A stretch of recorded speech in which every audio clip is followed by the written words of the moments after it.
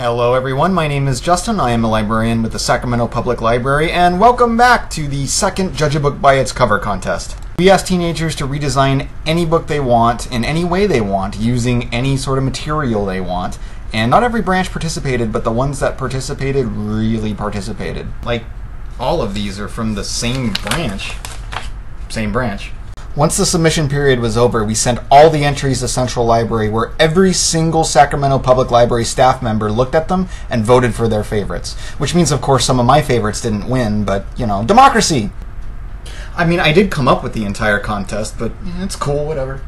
Also, it needs to be said that every single entry received at least 5 votes, which means every single entry was picked by somebody as the absolute best in the contest. So all of you should be really proud. Everybody at the library was absolutely stunned at the quality of the submissions we got. The top 3 in each category will receive a $20 Barnes & Noble gift card, and the winner of each category will receive a new copy of their chosen book with their cover on it. In some cases, the library will also circulate a copy with their cover on it. So what are we waiting for? Who won? Here are the top 3 submissions for the drawing category, ages 12 to 15. Third place in this category goes to Izzy, 13 years old, and her wonderfully stylized version of Breathing Underwater by Alex Flynn. She said in her application that she thought the cover was too orange on the original, and this one is definitely an improvement. The second place entry only edged Izzy out by 2 votes. This new version of Anthem by Ayn Rand is by Serena, 15 years old, and this one got a lot of attention, a lot of rave reviews during the judging. This category's winner by a landslide is 15-year-old Claude and this beautiful rendition of Homer's Odyssey.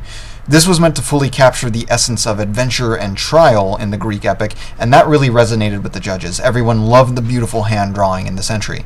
Congratulations! A book with your cover is on the way. Here are the top 3 submissions for the drawing category, ages 16 to 19. Third place goes to 17-year-old Maggie's colorful reimagining of Cadillac Beach by Tim Dorsey. This was a come-from-behind winner that charmed a lot of the judges and raced up to the top 3 near the end of the day. Second place in this category is, well, a tie. 2 entries received just a handful of votes over third place. The first is this redesign of Charlotte Bronte's Jane Eyre by Jessica, 16 years old, who wanted to give the cover a more modern look.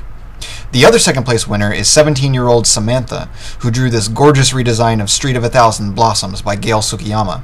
She wanted a cover that showed this book's potential, and many of us thought that this did the job. The winner of this category is this stark rendition of The Jungle by Upton Sinclair. 17-year-old Brandon wanted to update the cover for a wider audience. The artwork is stylized, straightforward, black and white, and everyone agreed that it was a uniquely creative reimagining and perfect encapsulation of the book's theme. Congratulations, Brandon. The third category is for entries done with photography, digital art, collage, painting, anything at all that isn't hand drawing. We had a close runoff for this category. Second place goes to 18-year-old John with this haunting version of Call of the Wild by Jack London. John created this with original photography and wanted to represent the book's message of perseverance and hope, the wild of the book's title. We were blown away by this entry. It could go on a wall just as easily as it could a book. The winner of this category is 16-year-old Tanya's redesign of Paper Towns by John Green. This was produced by Collage, and we were impressed not only with the artistic arrangement of very simple pieces to make an attractive whole, but with the clever way it riffs on the book's title and theme. Now, this one can't go on the library's copy because it's made with found artwork, but congratulations, Tanya, your new book is on the way. So, last time we did this contest, Franklin Library had a really strong showing with the winners. This time, North Natomas nearly swept the entire thing. I wonder who's going to go for the throne next time. And North Highlands Antelope? That's twice you've quietly won the non-drawing category. You just keep doing exactly what you're doing. So that's it. Congratulations again to all the winners, and congratulations to everybody. Once again, everything we got, every single entry was absolutely phenomenal. Make sure to check in with your librarian at your library branch. We'll be sending your prizes out to you shortly.